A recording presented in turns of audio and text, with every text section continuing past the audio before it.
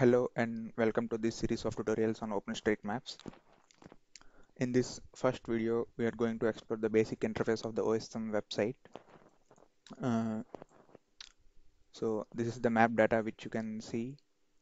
So there is a search function and we have some of options on the right side.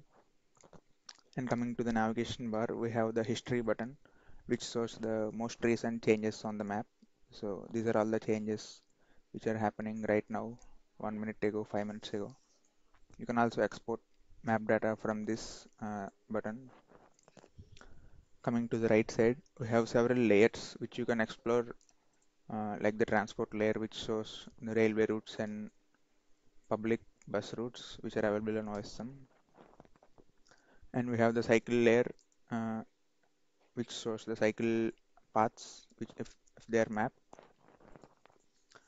And you can explore whatever you want by zooming in to a preferred location and then right click and then query features, and it will show all the nearby options.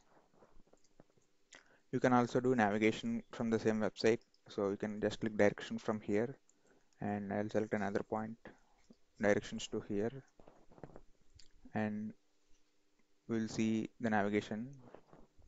Navigation can be done on several types, several algorithms, which are mostly not needed.